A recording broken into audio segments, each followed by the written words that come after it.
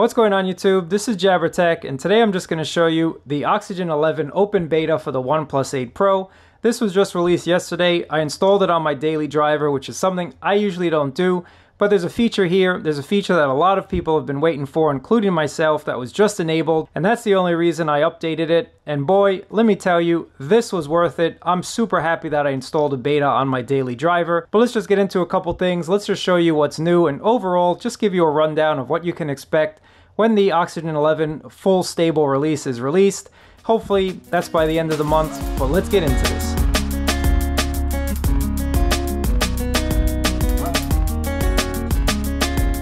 This is the Oxygen 11 beta, guys, and you can see OnePlus really redesigned it. And yes, let's get this out of the way. It does look very OneUI-ish from Samsung, and that's what a lot of people have been complaining about. A lot of people don't like this fact that OnePlus is going the Samsung route and that they really copied them. But let's be honest, in the industry of tech, people copy each other. That's just the way it goes.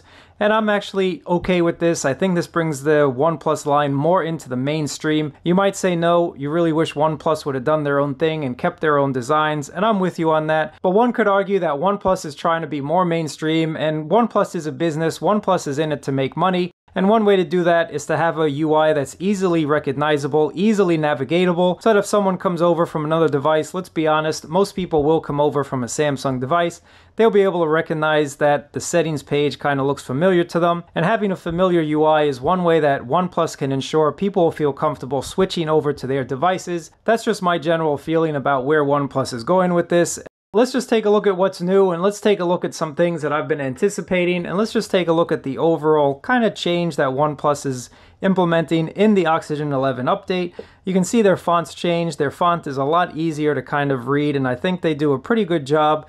They've spaced it out a little bit more from what I can tell, and it's just very easy to read, and it's just something that I actually like myself. I don't mind this at all. In typical OnePlus fashion, we can still customize a lot of things on our device, and they've made it a lot simpler in Oxygen 11 to get to that customizations page, and they did a nicer job of organizing it so it's a lot easier to kind of find what you want to find. Here's your accent color, and it will change. This is black and red, but when you do turn on dark mode, that'll change to white and red, which I think looks really nice. Let's take a look at one feature that bummed me out the first day that I picked up this phone, and that's the fact that we did not have dual SIM enabled out of the gate. So I've had this phone now, I guess it's been about 4 months. I'm not entirely sure when this has come out. I think it's been about 4 months. We did not have dual SIM here in the US. A lot of other countries already had dual SIM, but they were trying to work it out with Qualcomm. I understand they had some issues trying to get 5G on both of those SIM cards. Well, finally, they've enabled it, and that's the #1 reason why I downloaded this beta. This is one way to actually have 2 SIM cards, one for voice, one for data, or switch between voice and data. It's just something that's very useful to a lot of people, and I'm super glad I installed this update, not just for the dual SIM capabilities, but I also have to mention, and this is something I mentioned in my full review that I noticed was a little bit laggy. When I go out of service, when I'm in the subway and I come out of the train stop, or when we go from station to station, I noticed it took a very long time to lock onto the cell towers. Well, now I can tell you this is a lot faster. This locks onto those cell towers very, very quickly. Another thing that I noticed, not only does it lock on super quickly to cell towers, but it also stays locked on. In certain subways between stations, I was not able to get service, and I just tested this yesterday on my way home. In certain stations, going from station to station, I still had service, so I don't know what they did, but the connection strength has definitely been improved. Let's take a look at the network settings, because a lot of you might be interested in this. Now, these settings are the same for both SIM 1 and SIM 2. You can change the name of the SIM card. This way it's easily recognizable to you. You can enable voice over LTE, enable Wi-Fi calling on both or one of those SIM cards, and of course there's roaming. I like the ability to kind of choose different options for different SIM cards. You might not want Wi-Fi calling on one, but you want it on the other one. Same goes for roaming. Go into your preferred network type. If you don't want 5G enabled, if for whatever reason you don't want that enabled, you can just leave 4G so it won't lock onto that 5G towers. Smart 5G is based on your usage scenarios and will logically match your 5G networks to hopefully improve battery life. Let's see how that goes on the long term. And then this is where you set your default SIMs for your voice, for your messaging, mobile data, and for smart callback. If someone calls you on, say, SIM card 2 and you call them back, it's not going to call them on SIM 1. It'll recognize that they called you on your SIM 2 and it'll dial back from that SIM card. And for data connection, I don't know why this is an option because voice over LTE should work. It just must be some compatibility with having 2 SIM cards. But if you are on a voice call, you can enable this so that you will get data from that second SIM. What I like about dual SIM as well is you can set data limits on each SIM. So for the purposes of this video, I did set a limit at 1.6 gigs for my second SIM card, with a warning at 1.5, and it's going to turn off automatically once I hit that data limit. So this can ensure that you don't get some huge bills from your second SIM card if really that's just a voice card that has a little bit of data on it. But overall, I do like the design. I do like the way this looks. Now you can see here I'm missing some icons. Again, this is a beta. This will get ironed out later.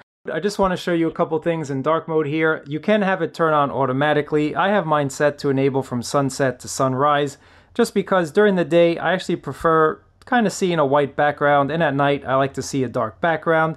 Turning on dark mode, you can see it also changed the accent color there, so instead of the black and white, I get white and red. I quite like that, so let me just show you what that looks like again. There's the black, and then with dark mode enabled, it changed it to white with the red accents. I really like that, and I like this dark mode theme. Let's go ahead and talk about one of the most anticipated and most requested feature on the OnePlus forums for the OnePlus 8 Pro specifically. That's an always-on display. It's really beyond me that a $1,000 device did not even have an always-on display, but it's finally here. I don't know what took OnePlus so long, but it is here, and it is actually kind of nice. They do have some pretty interesting designs. This one is a clock design. You always get to see your battery and, of course, your notifications. And there are a couple different clock styles that you can choose from. So you do have one that spells out the day, shows you the time. You also have this pretty cool insight one, which honestly, I don't really know what it's telling you, but it does let you know how many times you've unlocked your phone. I've already unlocked my phone about 50 times. That's a little crazy to me, but you do get this pretty cool animation graphic showing you how many times you've unlocked it.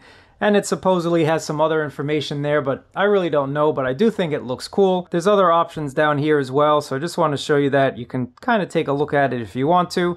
But my experience with the always-on display is that it really takes up a lot of battery life. Now again, I know this is beta, so I don't want to talk too much about battery life, but if the stable build does not improve the battery consumption of the always-on display, this is not something that I'm going to use. I think it drains just a little bit more than I'd like it to for the actual usefulness of having an always-on display. But what is useful, you can schedule it. So for my personal preference, I usually like to leave my always-on display from about 8 o'clock. This means I'm either out or I'm at home and I'm just leaving my phone on the table or at the bar at the restaurant, and I just kind of want to glance over and see what's going on. So I like the ability to schedule a time that this always-on display will actually turn on. So well done to OnePlus for doing that. But just in terms of the always-on display, I think it's a little bit primitive when other manufacturers such as Samsung have really stepped up their game when it comes to an always-on display. For example, letting you put your own graphic in the middle. Maybe in the stable build we'll get that, who exactly knows. One thing that's not working, but I am excited for it to show up on the stable build, is the dynamic wallpaper.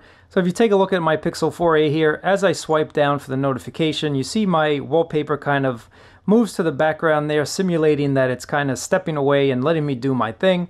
And the same goes for if you open up your app drawer, you can see my wallpaper just kind of shrinks to give the illusion that it's moving back, and you can see that it's moving forward when I'm done with the app drawer. That's one thing that's not working on the OnePlus 8 Pro. Couple more things I want to show you guys when it comes to the Oxygen 11 beta.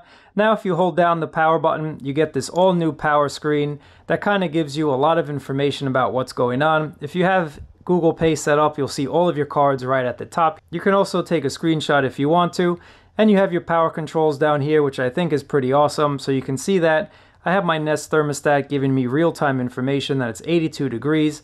I can also turn on lights if I want to, so if I just tap on one of these tiles here, it'll quickly turn on my light, and I can tap it and turn it off.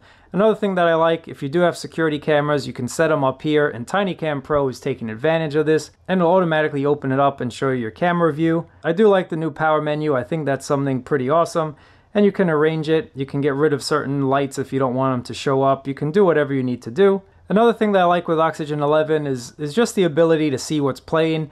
So, for example, you have all your multimedia controls right over here from your notification shade. And if you scroll over, you can see what's been playing. You can scroll over again, you can play one, you can stop the other one, and you can also quickly choose where you want that to play. So if you wanted to play to your phone speaker, if you wanted to play to any of your Bluetooth devices if they're connected, you can easily go in and just select that device, and your multimedia will start playing from there, and you can quickly thumbs up or thumbs down, move to the next track. Another thing that's new, whether you like them or not, this is very similar to Facebook Messenger. We now have bubbles with Android 11 with Oxygen 11. Taking a look at bubbles, you can place them on your desktop and it will go to some predefined locations. So you can move them around and see what's going on. You can see the person's name. You can see the person's profile pic if you have one on your phone. Taking a look at bubbles a little bit more, if you open up one of the, bubble, you can see your whole conversation here. You can reply to it. You can do whatever you need to do here.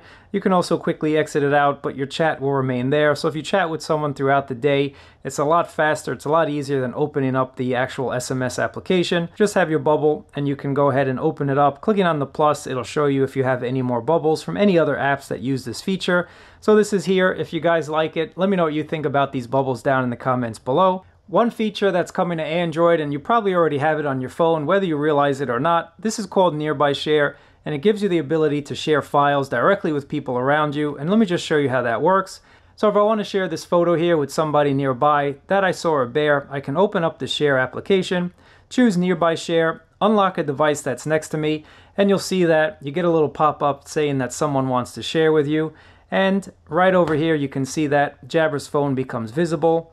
And on the other device, you have to accept or deny. So let me click on accept right there. And quickly and fast, you can see that it shared that photo with the people around me. So I think this is super huge. Now the weather app has also been updated again to follow that OneUI type of theme. All of the information's on the bottom quadrant, on the bottom half of the screen. So you can scroll up and you can see a little bit more about the weather today. Again, it's just a nice refresh. I actually like this. In terms of battery life, I am noticing a little bit of a drain. I don't know if that's because I have dual SIM enabled, which really wasn't the case with other OnePlus devices.